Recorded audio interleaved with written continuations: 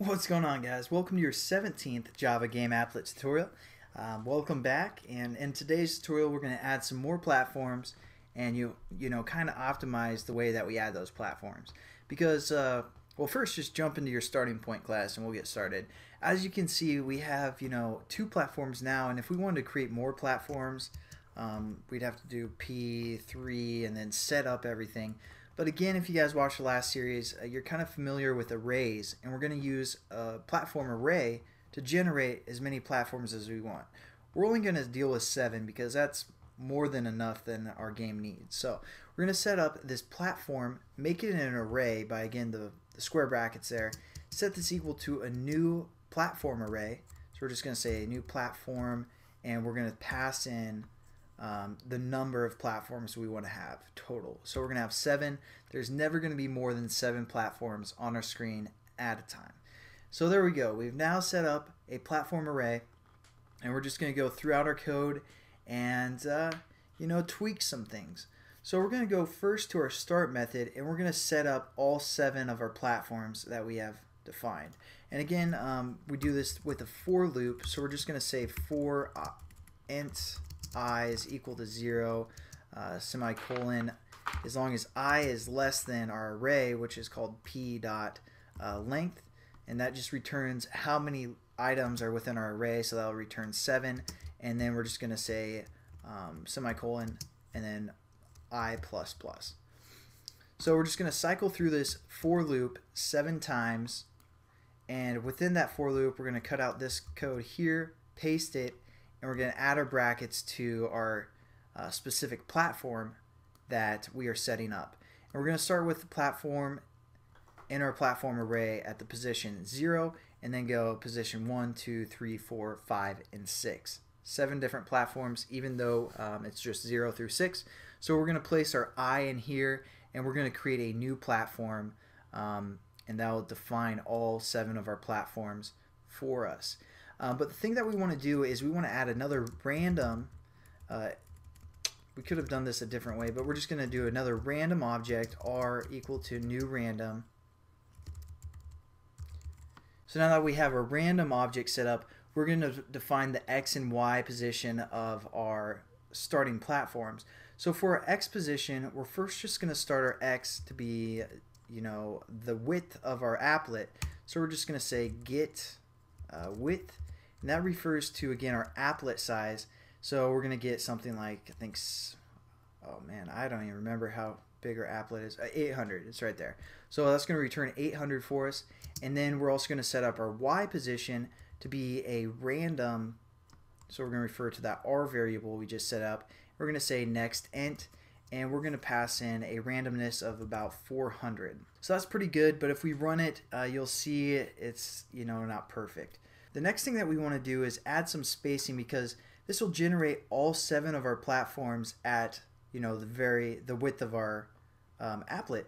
So they'll all be created pretty much in the same x coordinates. They might be random y values, but they'll all be right on top of each other pretty much. So that's going to be a lame game. And so what we're going to do is we're going to add just like a difference of 200 times I, because again we're going to cycle through 7 times, so this will give it a varying degree of space between each platform. And now we have our x position set up.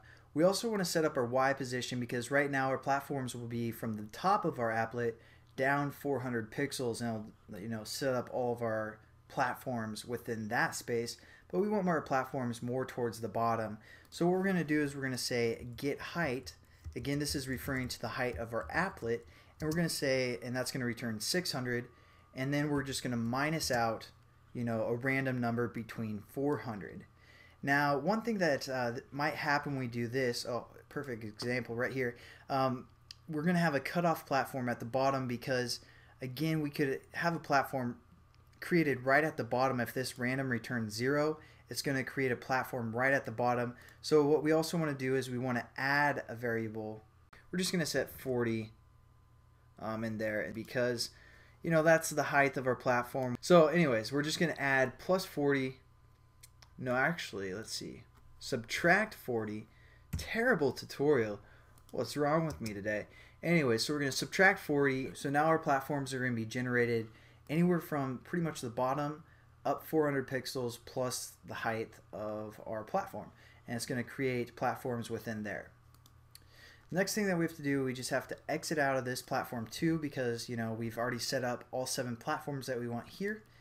So as you can see, we didn't really add that many lines of code, but it will set up 7 platforms for us a lot quicker than going P, P2, P3, P4. And then what we're going to do is go down to our run method of our thread, and we're going to, you know, do another for loop here. So we're going to say for int I equal to 0, semicolon, I is less than, again, p dot length, and then semicolon, and I plus plus. Whoops, plus plus.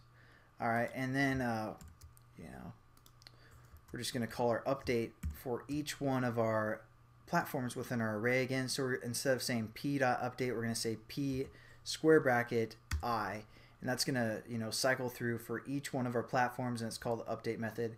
We're going to also delete this p2 update because, again, this little handy for loop sets up everything for us. And might as well just copy this for loop and go down to the paint method, because lastly we have to paint all of our platforms. So we're just going to, you know, go in here, and instead of update, we're going to say paint, and instead of this B, we're just going to say G within here. So that'll paint all of our platforms, and then we're just going to delete these two P paint and P2 paint methods there. And now our game is starting to look pretty sweet. So let's run this, and hopefully we don't have any errors, and hopefully it looks somewhat, you know, decent at least. So let's run this bad boy, and we got something like this. So, you know, just the basics of our game. And as you notice, each platform will be relatively spaced, about the same there. And then, you know, we can just jump from platform to platform, and then it's going to create a random variance when it recreates the next time.